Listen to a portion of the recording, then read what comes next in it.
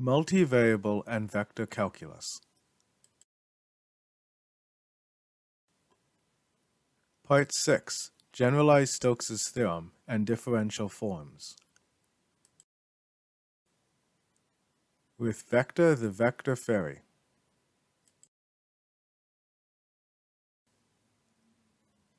Baby vector.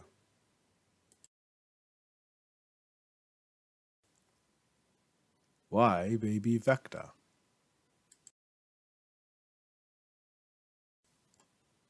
This presentation is a review of vector calculus by introducing the idea of generalized Stokes' theorem and differential forms, rather than really learning those topics.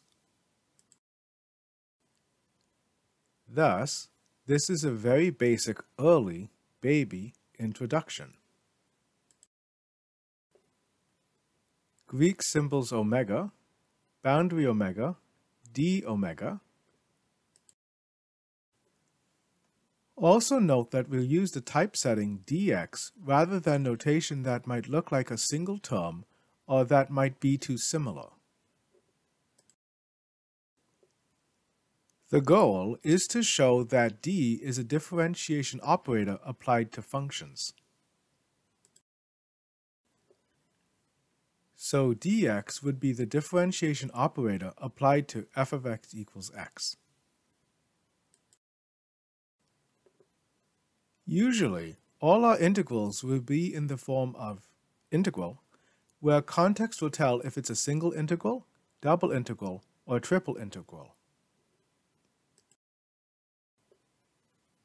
Notes will be labeled as n1, n2.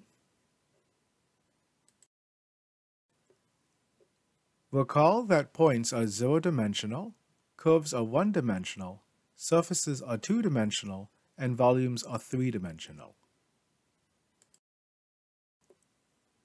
A 1D integral computes the 2D area.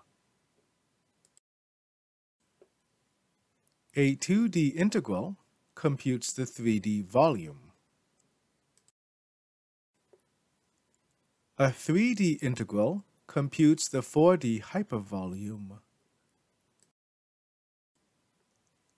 A 0D integral computes the 1D length. Technically, all the boundaries have to be oriented, smooth, and so on, but all the visuals will be rectangular-ish. The vector field assigns a tangent vector to every point of the domain. All the functions contain the appropriate amount of variables and are differentiable. Recall that flow is tangential to a curve and flux is perpendicular to a curve. Let's review the geometric properties of dot product, determinant, and cross product. Dot product.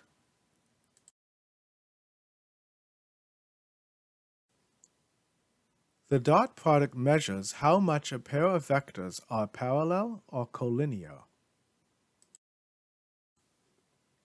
If they're in the same direction, then the dot product is positive.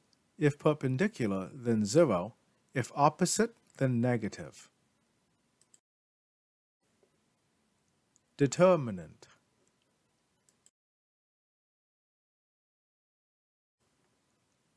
The determinant gives the signed area of the parallelogram. That is, if the vectors are switched, then the number becomes its negative. The sign for the area is with respect to the orientation of the coordinate axes. Cross product.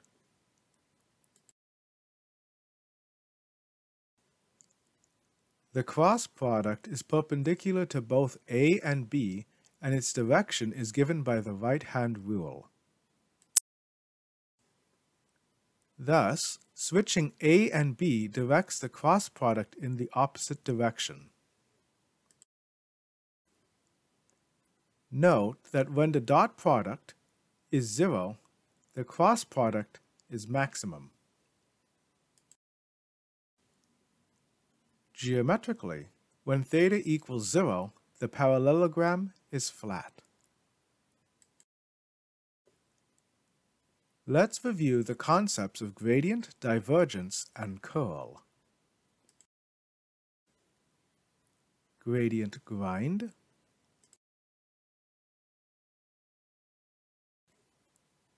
divergence dust,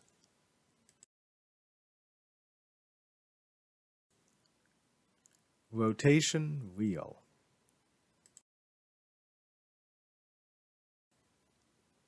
Let's review some operations that are done to vectors.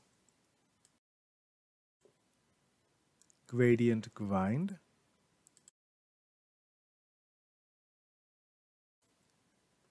there is a scalar function that has two variables, x and y.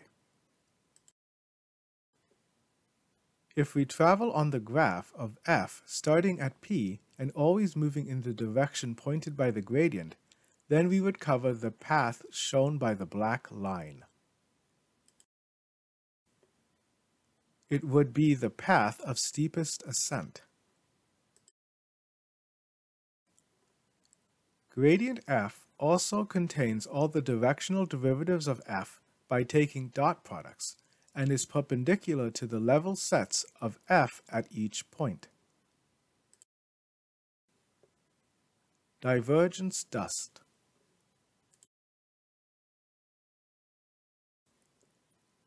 When divergence is positive, the dust will expand. When divergence is negative, the dust will contract. This means that the vectors and their increase has to be in alignment, and so dot product is used. Divergence is maximized in absolute value at a source or sink. Rotation wheel.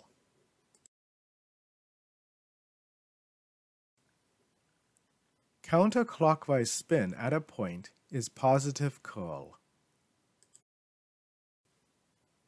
For this to happen, p's would go from positive to negative as y increases.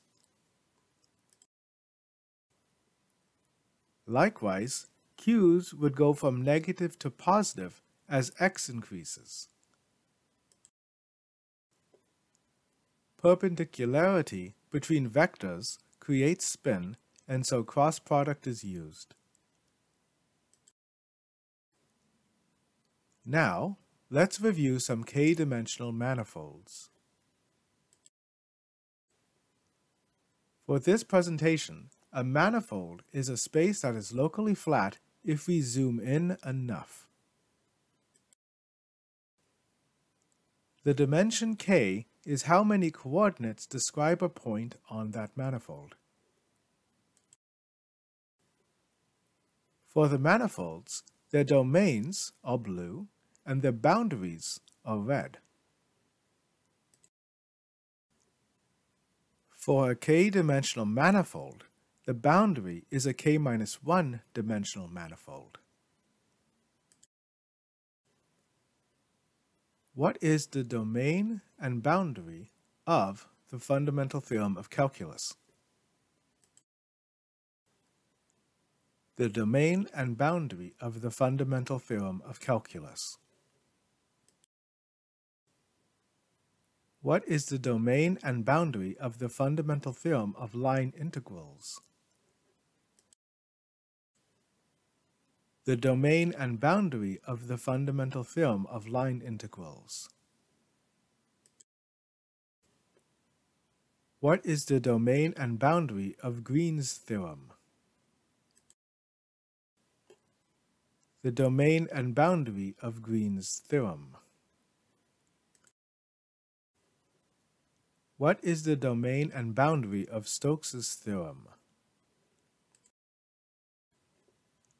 The domain and boundary of Stokes's theorem. What is the domain and boundary of divergence theorem? The domain and boundary of divergence theorem. What is the domain of length?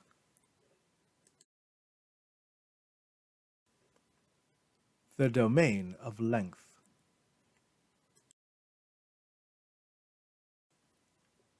Although there are small changes in the domain, some changes will cancel each other out. So, the sum of the small changes on the inside will equal the overall change on the outside. Both the fundamental theorem of calculus and the fundamental theorem of line integrals involve intervals and gradients. Both Green's theorem and Stokes' theorem involve areas and curls. The divergence theorem involves volumes and flux through the surface.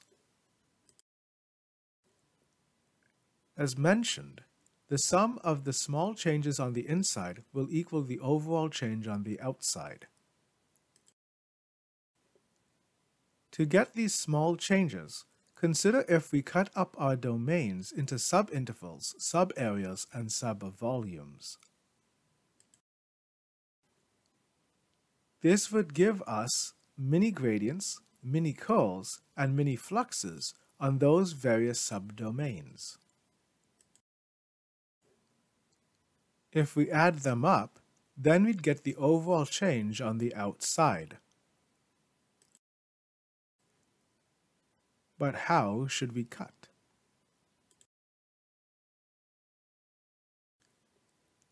How did we first cut when we learned about integration? We used Riemann sums, and the result was discrete and approximating. Thinking back to the topics we've learned, in what other way were the cuts discrete and approximating? Firstly, if we think of differential form as a form based upon differentials, then we should consider differentials. We have seen them in linear approximations for single variable functions and planar approximations for two variable functions. In this way, we can describe a curve using only straight lines, tangents. Here is a picture.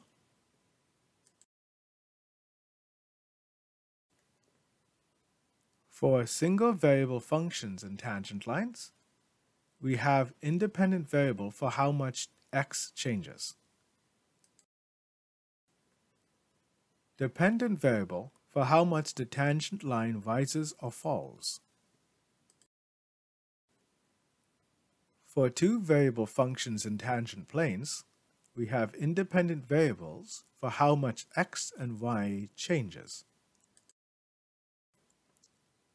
total differential for how much the tangent plane rises or falls. Note that the differentials are similar to what is to the right of the integral signs of fundamental theorem of calculus and Green's theorem. We're going to call the functions omega and the differentials d omega.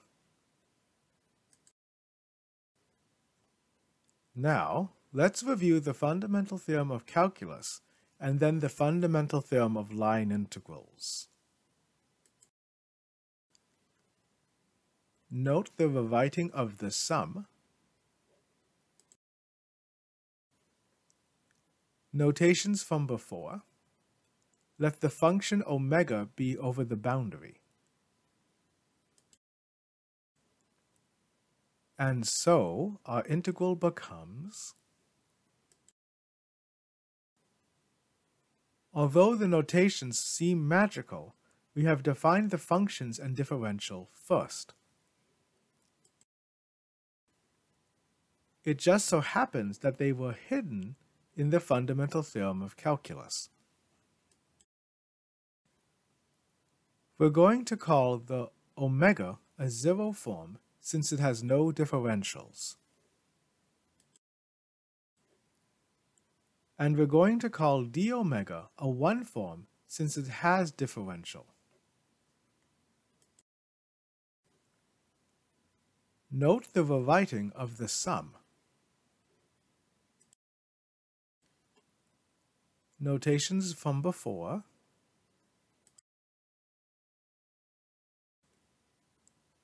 With a scalar function f of x, y, and so on. Let the function omega be over the boundary.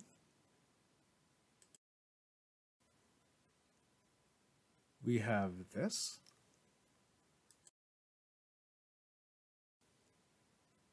Since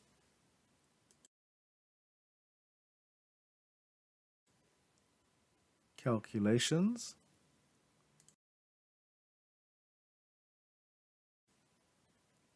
and calculations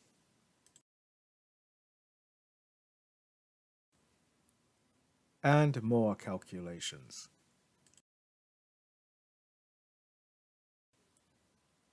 And so our integral becomes,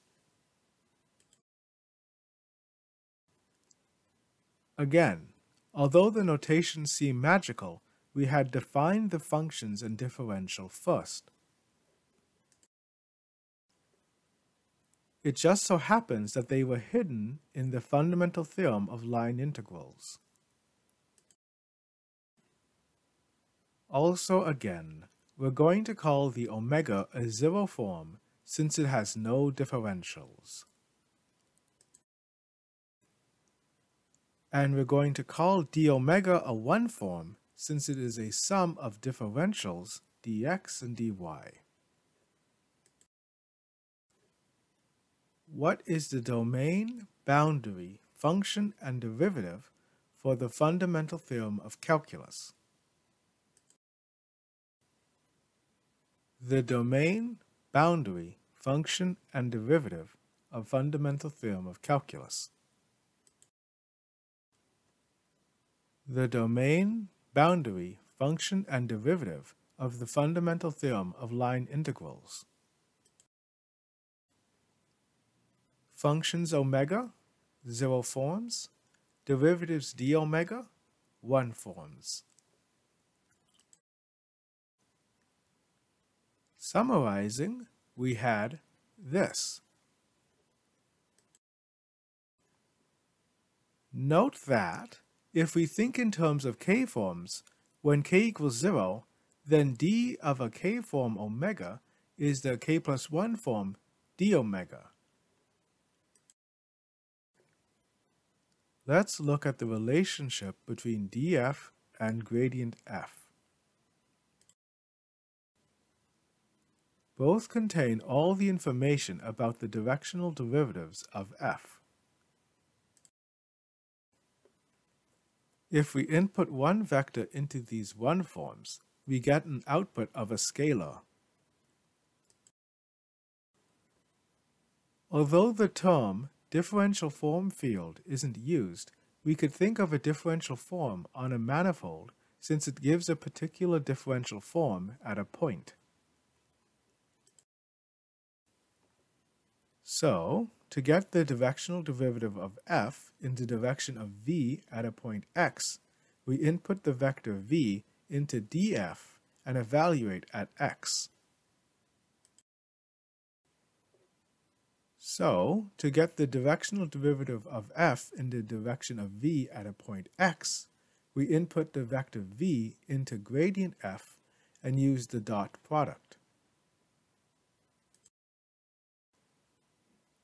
Overall, if we have a one-form omega that we want to integrate over a curve c, then we input tangent vectors at each point into omega.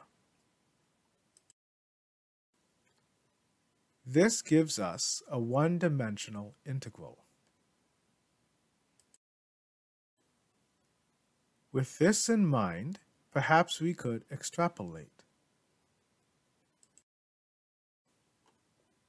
For two forms omega, that we want to integrate over a surface S, then we input tangent planes at each point into omega. With differential forms, we have a consistent language for describing geometry.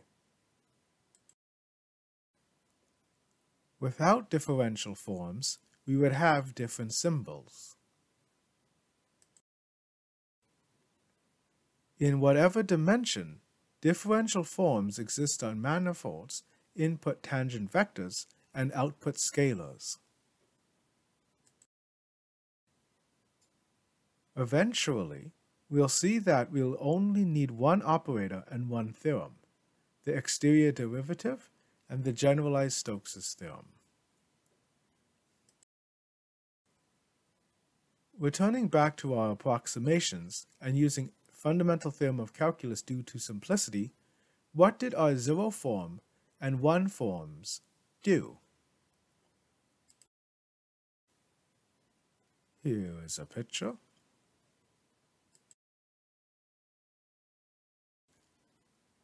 The zero form gave us a starting point in space, and then the one form gave us discrete increases along that path. As we traveled along that path, we added up those one form values. Once we had finished the path, we had the total change and had returned to a zero form. The fundamental theorem of line integrals had a winding path that had both dx's and dy's, and so we had to consider increases in both one forms. More precisely, we needed the derivative of f in the direction tangent to c. Our two previous theorems had differentials on only one side of the equation. But with our remaining theorems, we have differentials on both sides of the equation, and so our omega not only contains differentials, but also differentials together. Green's theorem, Stokes' theorem, divergence theorem. So, we need something new.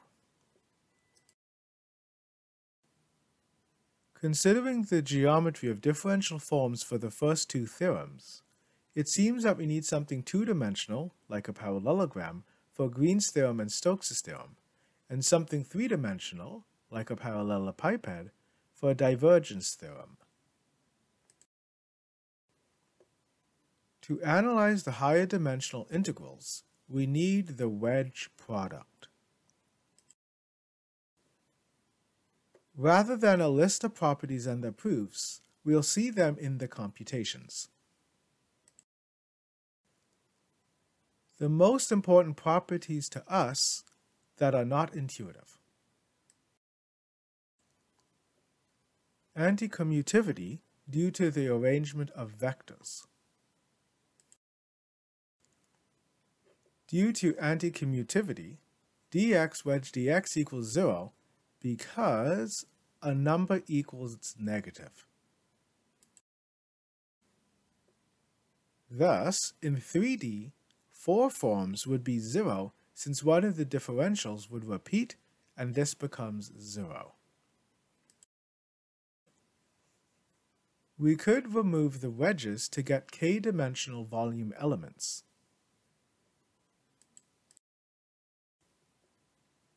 Note that dA equals this, and dV equals this.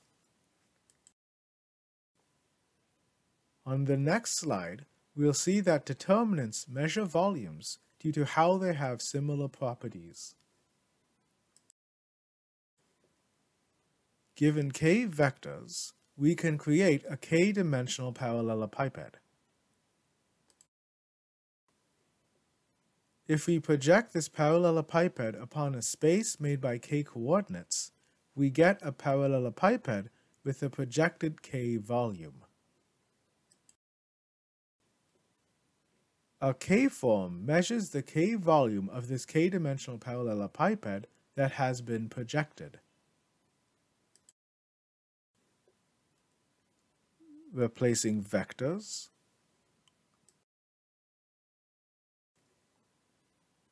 One way to measure this K-volume is by determinants, though there might be a positive-minus sign difference, and these determinants give a scalar which could be integrated by adding them up. Extracting components.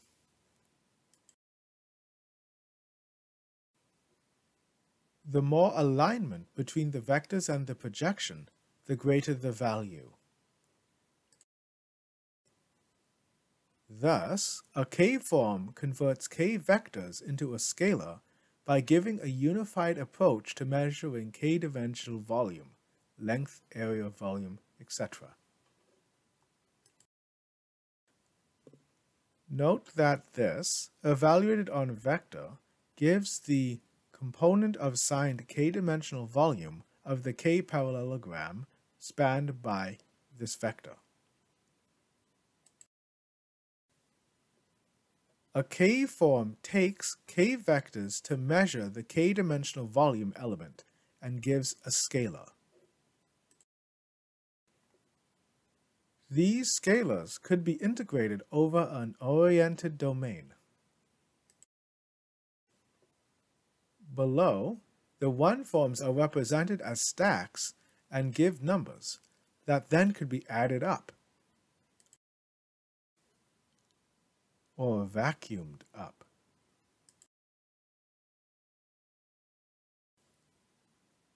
A manifold is a k-dimensional object in n-dimensional space. In three-dimensional space, note that k is greater than or equal to 0, less than or equal to n, which equals 3. Note that k-forms for k greater than n will be 0 due to the repetition of a differential in the wedge product. For an integral over a k-dimensional manifold, the k-form is what comes after the integral sign as a linear combination of k-forms of the same k. In this way, a function omega is a k-form when it has k many differentials together in a wedge product. For below, functions f, g, and h are variables x, y, and z.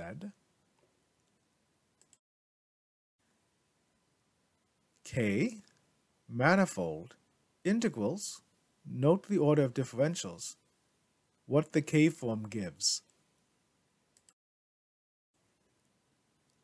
Lines, length, normal vectors of flux. Parallelogram, area, filling tubes of flux.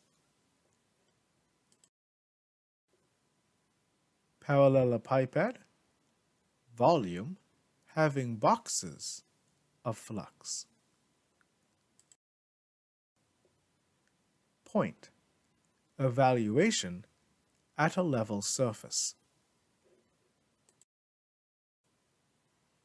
To introduce the idea of the exterior derivative, recall this from our work on omega and d omega from the fundamental theorem of calculus and fundamental theorem of line integrals. Zero forms and one forms. Exterior derivatives, zero form, one form. K-form in Rn, where k is greater than 0. K plus 1 form in Rn. For this presentation, we don't really need to know these details, since the results of the calculations are already done. Now that we've been introduced to wedge product, k-forms, and exterior derivative, let's return to the equations that have differentials on both sides.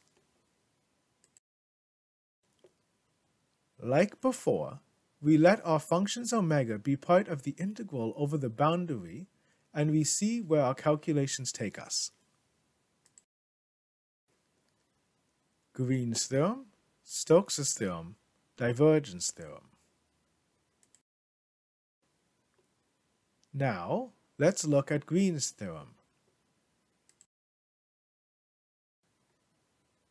Like before, we let the function equal omega as that is over the boundary. Since Green's theorem is for a two-dimensional surface, omega only needs components with dx and dy.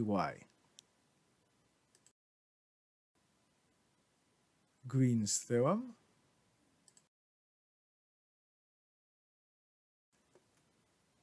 Notations from before. One form, and let the function omega be over the boundary. D omega should be a two form. Calculations.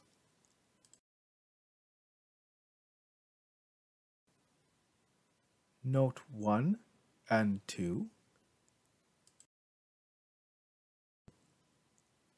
And note that dA equals dx wedge dy. The differential of this one form relates to curl. And so our integral becomes domain boundary k function derivative of fundamental theorem of calculus, fundamental theorem of line integrals, and Green's theorem. Fundamental theorem of calculus,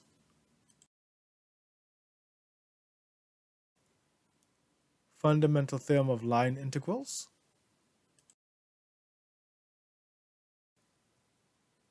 Green's theorem.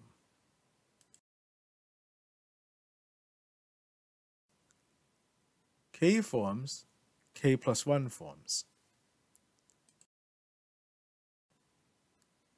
Summarizing, we have now let's look at Stokes' theorem. Like before, we let the function equal omega as that is over the boundary. Unlike Green's theorem for two-dimensional surfaces, Stokes' theorem is for a three-dimensional surface, and so omega needs components with dx and dy and dz. Stokes' theorem.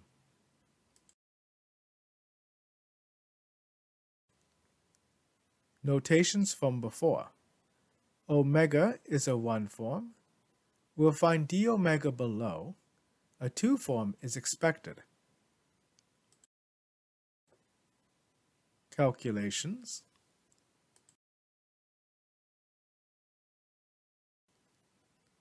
Note 1 and Note 2. Next, we'll factor and rearrange. Note 2, change the sign of the coefficient. Like with Green's theorem, the differential of this one form relates to curl. That is, the coefficients of d omega are the components of curl, where curl n is the nth component of curl. Curl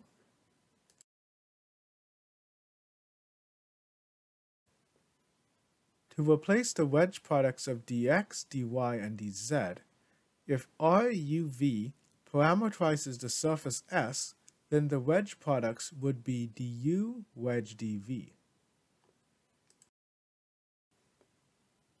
where x, y, and z. Since the wedge products in d omega give areas, these Jacobian determinants will find the scaling factor when going from uv to xyz. To get a normal vector of UV parallelograms, determinants of 2 by 2 matrices replaced by Jacobians, our surface area elements can be given by n uv du wedge dv, and this expresses d omega in terms of du wedge dv. d omega.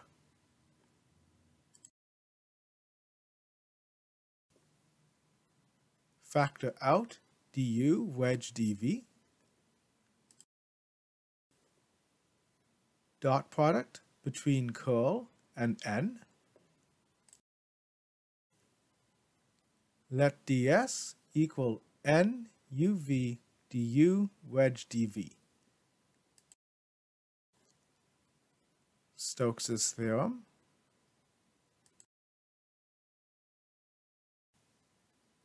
Notations.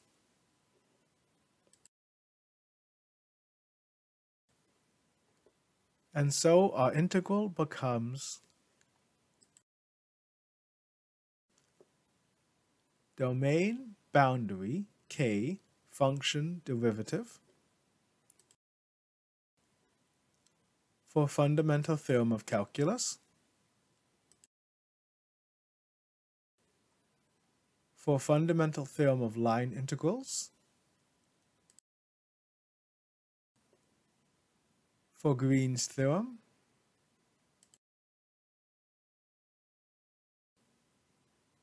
for Stokes' theorem.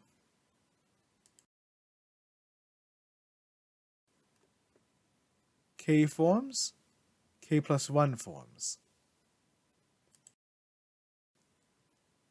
Summarizing, we have lastly, let's look at divergence theorem. We'll let the function equal omega, as that is over the boundary. Divergence theorem.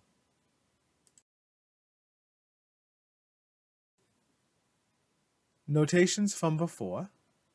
We'll find d omega below, and the 3 form is expected. Calculations.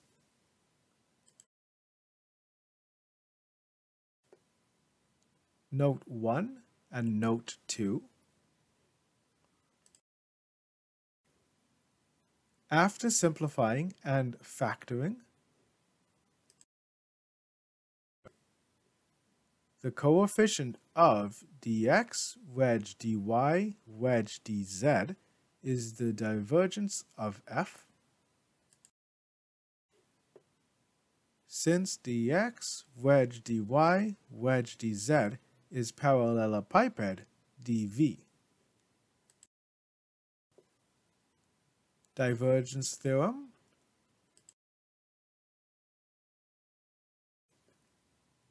Notations.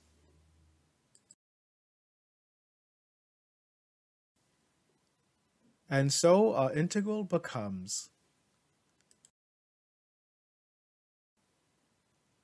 boundary domain k function derivative.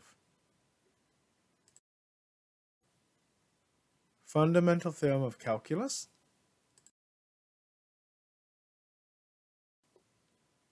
Fundamental theorem of line integrals.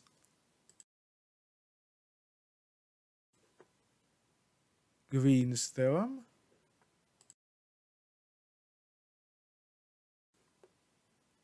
Stokes' theorem.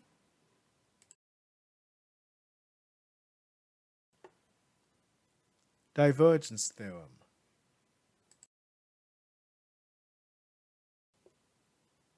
K forms, k+1 forms. Summarizing, we have although there are small changes in the domain, some changes will cancel each other out. So the sum of the small changes on the inside will equal the overall change on the outside. On the next slide, we'll see vectors' local and global properties. Note that our three vector differential operators, gradient, curl, and divergence, can be interpreted as differentials on forms. Here is a diagram.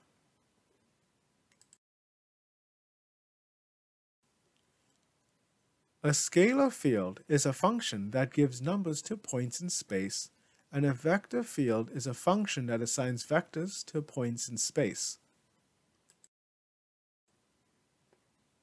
Also note that when a field is differentiated twice, the result is 0. So, gradient fields are curl-free, and curl fields are divergence-free.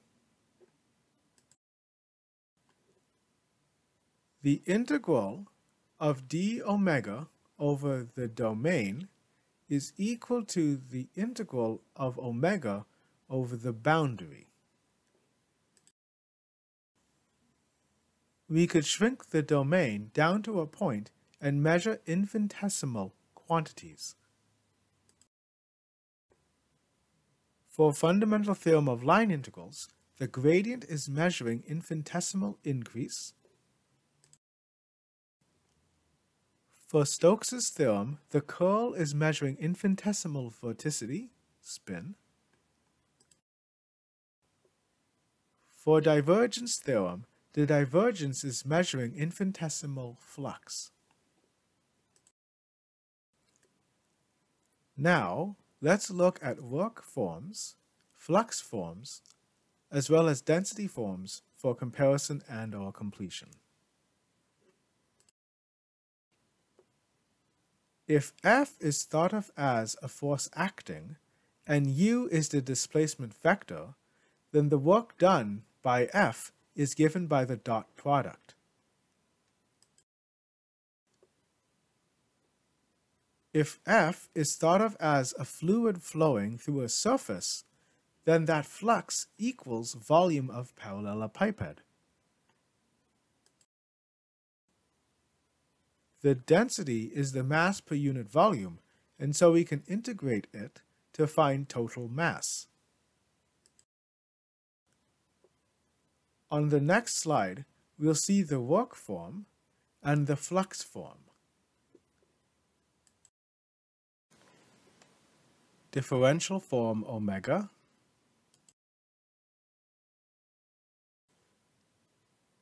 zero form function,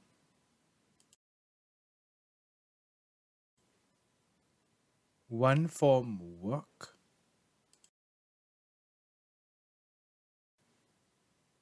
two form flux,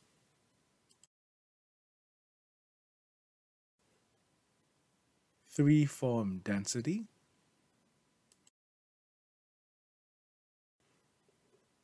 in Cartesian coordinates,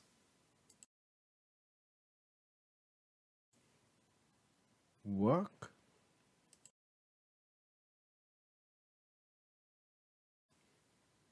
flux,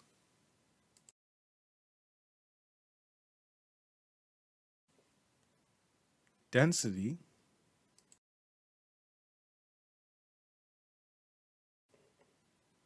exterior derivative, d omega, derivative of function, derivative of work,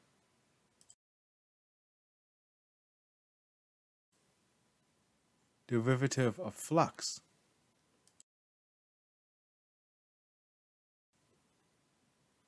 the components and their coefficients. Work components with gradient coefficients. Flux components with curl coefficients. Density components with divergence coefficients. And derivative of density is 0. Relating this to the forms in Cartesian coordinates, the coefficients are based upon the vector differential operators. Generalized Stokes Theorem. The integral of d omega over the domain equals the integral of omega over the boundary. Domain omega is a k+1 dimensional manifold.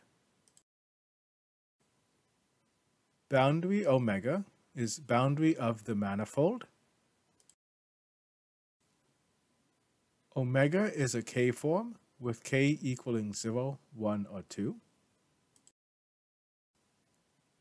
d omega is the exterior derivative of the differential form omega. K 0, 1, 2. Here is the generalized Stokes theorem. When k equals 0, we have fundamental theorem of calculus and fundamental theorem of line integrals. When k equals 1, we have Green's and Stokes' theorem. When k equals 2, we have divergence theorem. That was multivariable and vector calculus. Part 6, Generalized Stokes Theorem and Differential Forms. With Vector, the Vector Fairy. Thank you for watching.